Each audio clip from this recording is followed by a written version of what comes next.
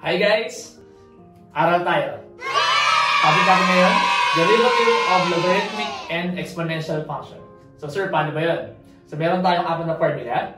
Ito muna yung unang formula. Kung meron tayong common log, also known as Briggs logarithm, yan. Log u to the base a, ang derivative niyan is equal to 1 all over u, ln of a times du over dx. Yan. Sir, bakit sa ibang libro iba itsura ng formula? Sa ibang libro, iba itsura ng formula pero parehas lang sila. Pakita ko kung bakit sila parehas. Sa ibang libro, kung meron tayong log u to the base a, ang derivative niyan is log e to the base a over u times du over dx. Ito yung sa ibang libro ha? Pero parehas lang yan.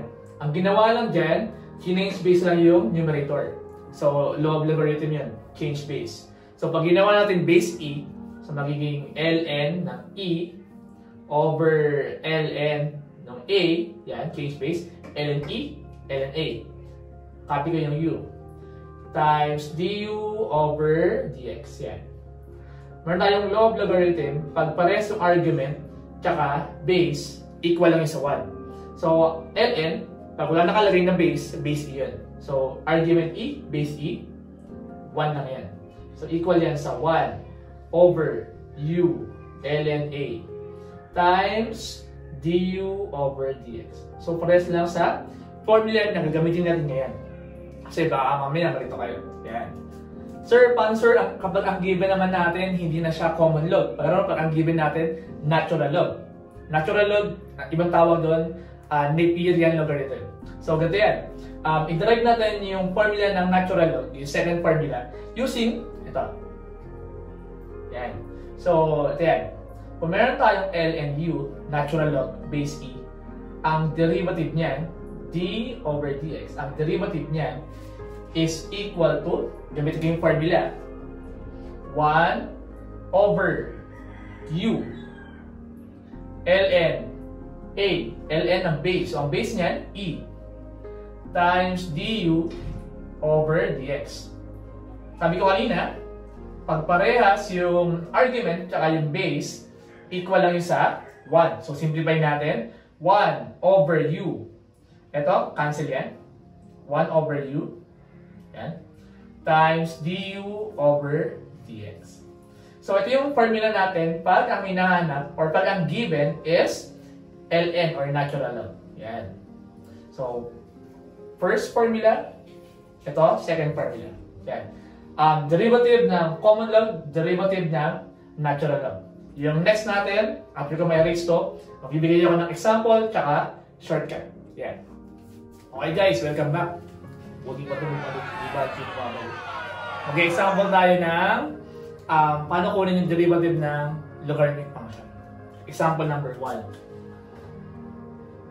Y equals log x raised to 3 to the base 4. Yan. So, yung x cubed, yan yung u. Yung 4, yan yung a. I-follow natin yung formula. So, ang derivative niyan, or y prime, is 1 all over u. So, yung u, x cubed. ln ng a. So, ln, yung a natin, yun yung 4. Times du over dx. So, du over dx, derivative ng u. Ang derivative ng x cubed is 3x squared. Yan. Tapos na yan. I-simplify lang natin. So, y prime, x squared, tsaka x cubed, pwede i-simplify. Cancel. May matitira ng isa pang x sa denominator. 1 times 3, 3. Over x, ln 4. Yan na yan guys. Yan. Example number 2. Y equals, habaan natin, logarithm of x cubed plus 3x squared plus 1. Yan. Sir, paano yan sir? Walang base. Yung common log, pag walang base, automatic, ano yan, base 10. Yan. So, i-follow natin yung formula ulit. So, y prime equals 1 all over yung u, x cubed plus 3x squared plus 1 times ln ng base. So, ln yan, 10 times derivative ng u. So, ang derivative niyan is 3x squared plus derivative ng second term, 6x plus derivative ng last term, 0. So, yun na yan. No need to write it. So, y prime equals 1 times top. So, 3x squared plus 6x over x cubed plus 3x squared plus 1 ln ng 10. Guys, tanong. Pwede ba natin i-cancel yung x squared at x cubed? Pwede ba? Siyempre hindi. Kasi ang kinakancel nga is factors, not terms. Sir, yung numerator, sir, pwedeng i-factor. Try natin. So, y prime equals, ang factor nito is 3, GCF. Both terms have x. Yan. So, ito yung common monomial factor. So, 3x squared divided by 3x, x. Plus 6x divided by 3x, 2. Yan. Over, ito may factor ba yan? Wala. X cubed plus 3x squared plus 1 ln 10. Yan. So, ang answer nyo, pwedeng ito or pwede pangalawa. Kahit sa dalawang yan. Kasi wala nang makakancel eh. Yan. Next natin, ano naman? Example naman ng natural log. May example number 1. Y equals ln ng 5x raised to 7. Yan. So, yung formula natin, ito. Follow lang natin. So, ang y prime o derivative niyan is 1 over u 5x raised to 7 times derivative ng u. So, derivative ng 5x raised to 7 is 35x raised to 6. So, simplify natin. 35 divided by 5, 7 sa numerator. X raised to 6 divided by x raised to 7, x sa denominator. Yan, x. Yan. So, ito yung derivative na given natin. Example number 2. Yan lang. Y equals ln ng 5x raised to 4 minus 8x. Yan. So, ganun lang din. Y prime equals 1 over u. So, 5x raised to 4 minus 8x times derivative ng u. So, derivative ng 5x raised to 4, 20x cubed. Derivative ng negative 8x. So, negative 8. Yan. Tapos, simplify natin. So, y prime, ito, doon lagay, kasi times 1, 20x cubed minus 8 over 5x raised to 4 minus 8x. Sir, pwede bang i-cancel yung x, yung 8? Siyempre hindi, kasi kailangan naka-factored form. Yan. So, try natin yung factor kung may maka-cancel. Y prime, factor ng numerator, both numbers are divisible by 4, so GCF 4. Yan. Divide natin, walang common variable. 20 divided by 4, 5. X cubed. 8 divided by 4, 2. Yung denominator, ang common lang nila, x. Yan. Uy, parehas sila ng x. Yan, common nila x. So, 5x raised to 4 divided by x, 5x cubed. Negative 8x divided by x, negative 8. Yan. So, sure, makakancel ba natin yung 5x cubed tsaka 5x cubed? Hindi rin. Kailangan kasi parehas na parehas yung factor. So, ang answer nyo, pwedeng itong una or itong pangalawa. Pero siyempre, parehas yung tama. Yan. Lagyan ko na ng hati. Social distancing. Yan. Guys, ito na ngayon yung shortcut. Yung shortcut, pwede ito sa logarithm, pwede rin ito sa natural log, pwede rin ito sa common log. Yan. At ginagamit lang ito pag ang given natin monomial. Tandaan nyo pag ang given natin monomial. Number 3. Yan. Y equals ln ng 8x cube. Yan. So, ang shortcut dyan, ito. Una, tingnan nyo muna kung monomial. Pag monomial yan, pwedeng gamitan ng shortcut. Pangalawa, ito lang yung shortcut. Kukopen nyo lang yung exponent over yung base. So, ang base niyan, x. Tapos na. Yan na yung answer dyan. Yan. I-check nyo yan using yung long method para sa yung answer. So, tignan nyo ito. Monomial, so mangyari, copy exponent over yung base. Yan. Sir, paano pag ang given natin log? So, pag ang given log, meron lang siyang ln. Example number 4. Last example natin to. Y equals logarithm of 5x raised to 10. Base 6. Yan lang. So, dahil monomial yan, ang shortcut lang dyan, y prime equals 10 over yung base niya x, ln 6. Yan. So, yun lang pinagkaiba niya. May ln lang yung common log, yung natural log walang ln. Ginagamit lang yung shortcut pag ang given natin, monomial. Okay, yung next topic natin, ano naman? Exponential function. Derivative ng exponential function. Yan. So, ito yung pang third formula. So, kung meron tayong a raised to u, ang derivative niyan is a raised to u times ln ng a, ln ng base, times du over dx or yung derivative ng exponent. Yan. Yung fourth formula, dinerive lang yan galing din dyan. Ito yung fourth formula. Derive ko muna. Fourth formula. Paano pag ang given natin e raised to x? Euler's number. Yan. Ang derivative niyan, i-follow ko yung formula, follow ko yung third formula. So, magiging e raised to x times ln ng base times du over dx. Yan. Tulad ng sabi ko nung kanina, pag yung argument at yung base parehas, ln, so base yan. Pag parehas yun, equal yan sa 1. So, matitira, e raised to x du over dx. So, ito yung fourth formula natin. Fourth formula, yan. Yan. Ito yung fourth formula natin pag ang base niya, e. Yan, e.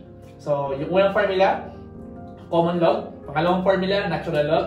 Pangatlong formula, any base. Pang-apat ng formula, special base. Yun yung e. Sir, tanong. Sir, paano sir pag ang base niya, variable na? For example, x raised to 3x. Gagamit tayo doon ng implicit. So, ituturo ko yun sa susunod na lesson natin. Implicit differentiation. So, next natin dito, mag-example muna ako ng exponential na other bases tsaka exponential na ang base niya e. Yan. Example number 1. Y equals 3 raised to 5x squared. Yan. So, ito yung a, ito yung u. So, y prime equals au. So, copy nyo lang yan. Times ln ng base times derivative ng u, derivative ng exponent. So, ang derivative ng exponent nito ng 5x squared is 10x. Yan.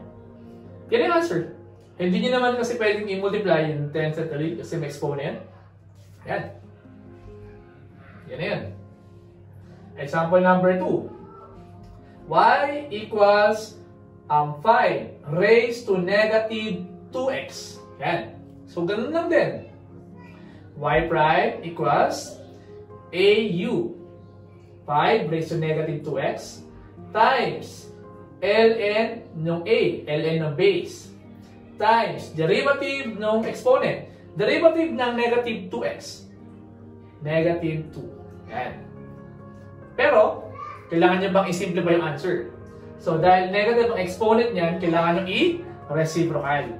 So, y prime, ito, i-arrange ko, negative 2 ln 5, negative exponent, reciprocal, magiging 5 raised to 2x. Magiging positive na exponent.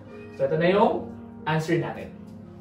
Example number 3. Y equals e raised to 5x. Yan. Base e. So, ito yung formula. Y prime equals e raised to